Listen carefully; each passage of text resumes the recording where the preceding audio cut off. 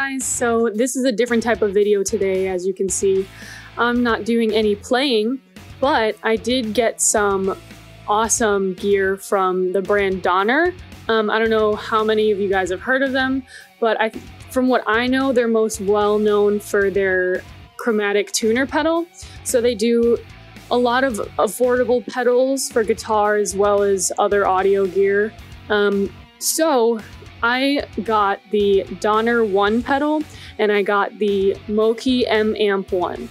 So I'm gonna go through the M-Amp 1 first, just kind of, you know, how I use it as well as how, you know, other people can use it and just kind of go from there.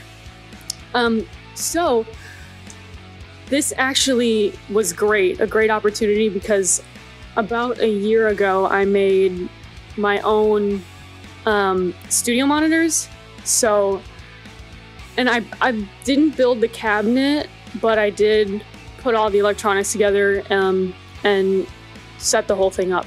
So I didn't have an amplifier for it for the longest time. So I finally got one through Donner, thankfully, and was able to set up my 2-monitor system. I have it set up now, so I can just show it after I kind of talk about it and just go through it. It's pretty simple. I mean, I really didn't need that much to get the speakers set up in the first place, so it works great for me. You can also use it as like a karaoke system. There's mics, 2 mics in and out. There's a headphone jack. You can do USB, aux, MP3, DVD, and CD. So I don't know how many people will use the CD aspect of it, but it's there if you want it. So I think it works great for any home entertainment system, or like me, I kind of just wanted to set up the other speakers that I had just as a second pair, because they've just been sitting in my basement for a while. So I think right now it works great. Hopefully eventually I will be able to switch to an interface that can toggle between the 2 pairs of speakers.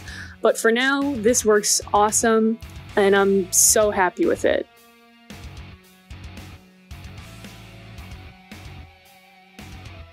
I also received the Donner 1 pedal.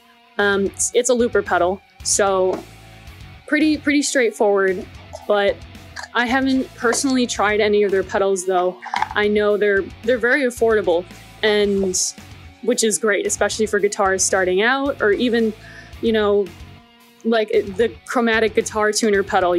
I don't personally think you need something insanely expensive. So I think their pedal works great, the chromatic tuner. So based on that, I have high hopes, and the pedal looks awesome. Beautiful. Looks kind of retro with the off-white and the light blue, the Daphne blue. I really like the colors. With that being said, it's pretty solid build, standard pedal build. Yeah, I think I'm just gonna demo it and you guys can kind of decide for yourself how you feel about it. Based on how it looks and how I know some of their other pedals, I think it's gonna be great, honestly. So here we go.